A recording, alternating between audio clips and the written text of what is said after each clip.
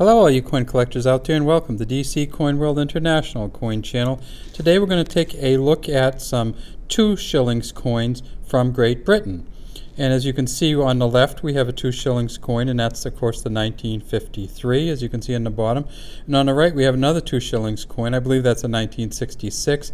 And then we have these coins in the center, which appear to be exactly the same size. They have the same reading. If you go down the middle of the reading here, you can see that these coins appear to be exactly the same size. They have the same reading on them. They look like they're the same exact makeup. But if we look at this coin on this side, we see that that is a 2 shillings coin on that side. It's a 1967, the last year they made them, or for general circulation. But if we look at the coin on this side, we see that it is a, what the hell is that? Well, it is a 10 new pence coin, and that's what we're going to talk about today. Why is a 10 new pence coin the exact same size, shape, and makeup as the 2 shillings or 1 florin coin from Great Britain? So let's get our camera set up, and let's break them down, and let's take a look. So this, of course, this one on the right is the 10 new pence coin. And it's sometimes called the large 10 pence coin, but essentially because it's a new pence, it's easy enough to kind of figure out which one's which by just looking at it. There we go. And so if we look at this one on the left, we see that it is a Queen Elizabeth II, and she is facing to the right.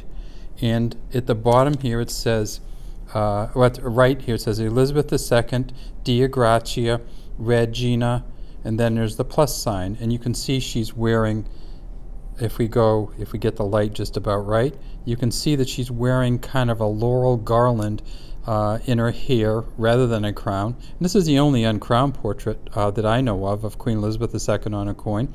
And she has a ribbon flowing in her hair. I believe she was 29 years old, and this is a engraving that was made when she first took the throne by Mary Gillick engraving. And then if we turn it over, we see that on the back it is a 1967 2 shillings. And if we turn it up so that we look around the outside of it, we see that we have the Scottish thistle, we have the Welsh leek, we have the Irish shamrocks as we go around the outside, and in the very center we have the Tudor rose.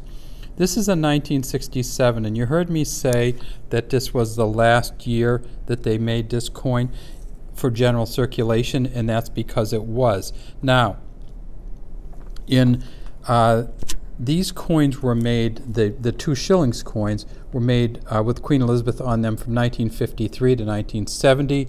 This particular one was made from 1954 to 1970. The first year of issue was, it said Brit Omni on it, or Queen of all Britons. And from 1954 on they had this particular image on it, and that is the Mary Gillick front and the Edgar Fuller Cecil Thomas back. And if we look at this and just magnify it even more, we see that as you go around the outside, we have this kind of toothed, beaded rim that goes around the outside of this coin. And if we tip it up just a little bit, like this, you can actually see the initials here. And those are the initials. If we go all the way around them, we see that there's an EF and a CT, Edgar Fuller and Cecil Thomas, and that's where the initials are of the engraver on this particular coin. Now, when they decided to move in Britain towards decimalization, they took these coins and they said, this coin here, it was worth 24 pence, and so that is 1/10 of a British pound. And so when they moved to decimalization, they decided to have another coin that was 1/10 of a British pound.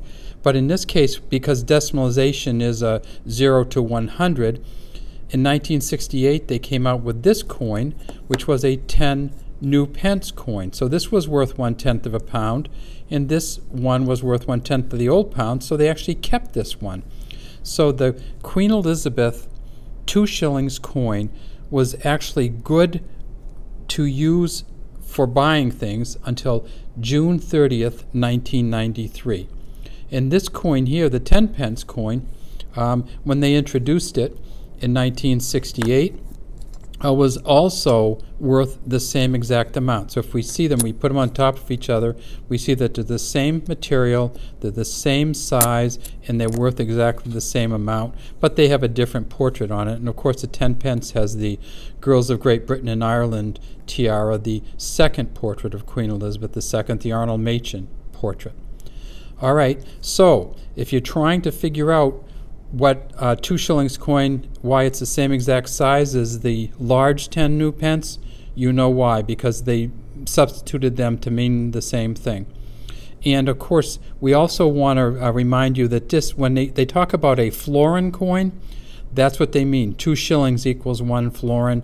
So that means that the 10 new pence equaled 1 florin also.